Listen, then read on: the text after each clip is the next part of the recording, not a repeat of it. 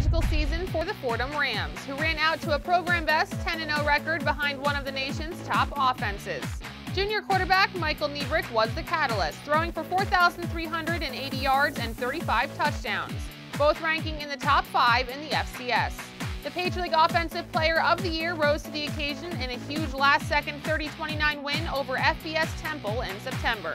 Drops back with time, evades the rush, runs up the near side, looks, he's going to throw it deep, in for Ajawa, caught, touchdown!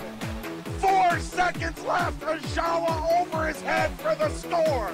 Sam Ajala, who caught the Hail Mary pass, finished in the FCS top 5 in receiving yards and touchdowns, while Tebucky Jones and Brian Wetzel each joined him as 1,000-yard receivers. Carlton Kuntz was 9th in the FCS in rushing with 1,462 yards and 9 touchdowns. Fordham won an opening round NCAA playoff game against Sacred Heart, but lost to Towson on the following week to finish 12-2 overall.